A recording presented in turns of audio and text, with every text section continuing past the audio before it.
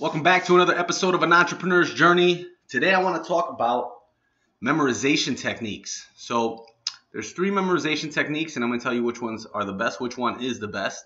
So let's start. Recall, reminder, and repetition. So let's start backwards. Repetition. We all know what repetition is. If you want to memorize a fact, repeat it again and again and again. Then you have reminders. These are triggers you set in your mind that allow you to recall something because something reminded you of it.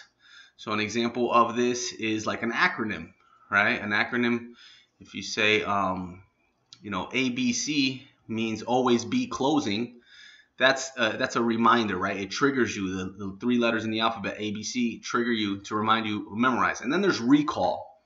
Recall is simply when you recall something. Now, how does this work? Well, the best way is to read something, cover it up, and then trying to recall it from your memory.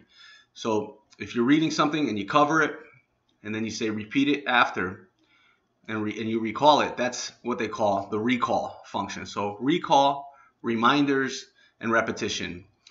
In order of what's easier or what helps you remember something or memorize something is recall is the number 1, right? So if you're trying to memorize something and you say it out loud and you write it down, and then you take away all your notes and you try to recall that, that's the best way to memorize something. So when you're studying for an exam or you have to memorize something, the best way is the recall function. After that, there's the reminder function, which uses acronyms. And then after that, it's repetitive.